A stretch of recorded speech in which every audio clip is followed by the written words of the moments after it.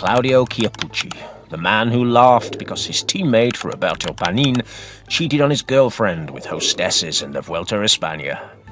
The same man who lied like a fool to ensure that everyone thought massive doping in cycling began with Lance Armstrong. Claudio was the winner of one of the most doped competitions of all time, the Milan Sanremo of 1991, the culmination of a transformation that made him go from a simple domestique to a winner of a monument and 3 times podium finisher of the Tour de France.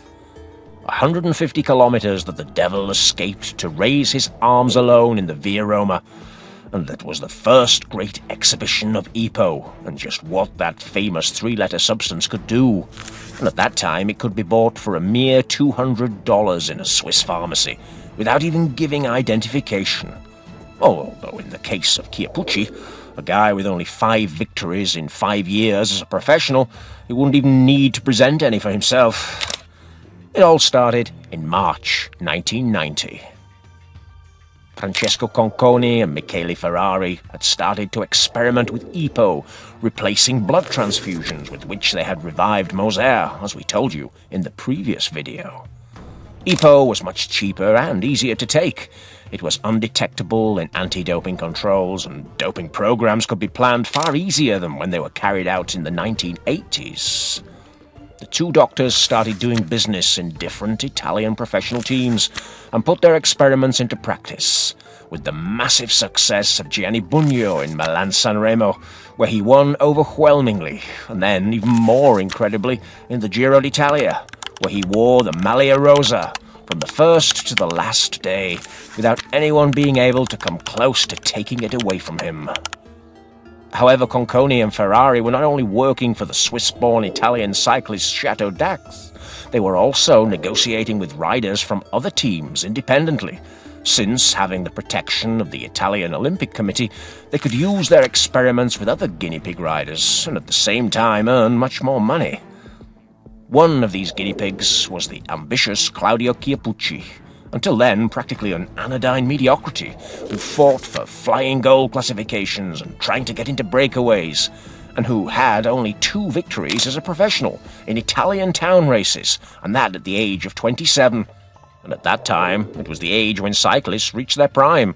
In the case of Il Diablo, it was those precious vials of EPO hitting his blood at Amazon Prime delivery speed. Suddenly, the little man from the Carrera team began to fly, achieving stage victories in Paris-Nice and performing an excellent Giro d'Italia, being top 10 for several days and finishing 12th overall, climbing atop the final podium as winner of the Green King of the Mountains jersey. The Ferrari treatments had been really good for him, but they were going to be even better for him in the Tour de France.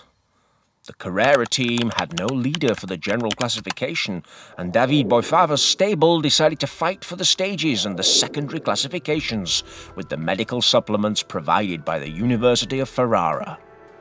Guido Bontempi and Massimo Gerotto were revived after poor seasons with a stage win each. But someone who stormed the bench was our protagonist of today. Chiappucci managed to get away in the first stage, finishing in the fantastic Futuroscope theme park with the Canadian who prevented Criquelion from winning a world championship at home, Steve Bauer.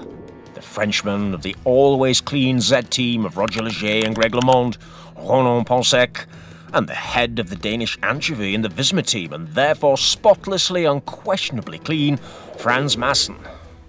Chiappucci couldn't beat the herring and beer-smelling rider, but he achieved his goal to be able to ride the futuristic park rides in the red-dotted jersey. What perhaps he didn't expect was that the peloton was going to fall asleep on that day, with no understanding at all, and give him 10 minutes and 35 seconds of advantage, giving it to that unknown Gregario. Everyone thought Chiappucci would not hold on, but all his breakaway companions fell, and he took the lead on the 12th stage after a time trial in Villard-de-Lans, with a lead of more than 7.5 minutes over Greg LeMond. The always clean gringo used the Italian's lack of experience to put pressure on him, but Chiappucci, with doses of EPO he could afford — remember, he didn't have Bugno's premium vials — He gradually lost time until he immolated himself on the penultimate day, losing the yellow jersey in the final time trial by only 2 minutes and 16 seconds, finishing second on the podium in Paris after having been leader of the general classification for 8 days. It had been 30 years since Italy had had such a successful rider in the Grand Boucle, and that sudden fame and popularity made him climb in purchasing power, giving him the need to continue on the crest of the wave, and so he began to be one of Ferrari's most loyal customers, until he ended his career doped to the gills 7 years later. In the documentation seized from Dr. Conconi on one of his computers in 1999, you could observe the incredible fluctuations of Claudio Chiappucci's hematocrit, which in January was a derisory 35%, a percentage only explainable if you've had previously consumed a high amount of EPO, something that it would be literally impossible to compete with, rising to 60% at the highest points of the season.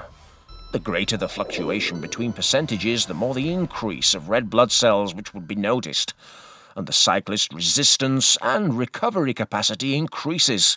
And so the little Carrera man literally exploited his blood like Tony Montana to his cocaine-addict girlfriend, placing himself at the Martian level of riders like Tony Rominger, Piotr Ugrumov, Fernando Escartino, or the faithful friend of the channel, Bjarne Riis.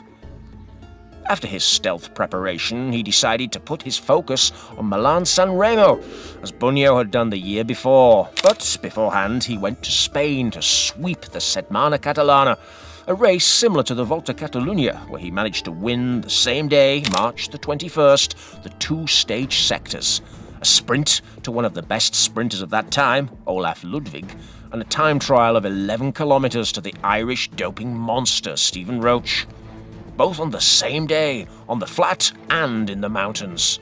And then 2 days later, he travelled to Milan for the Classicissima.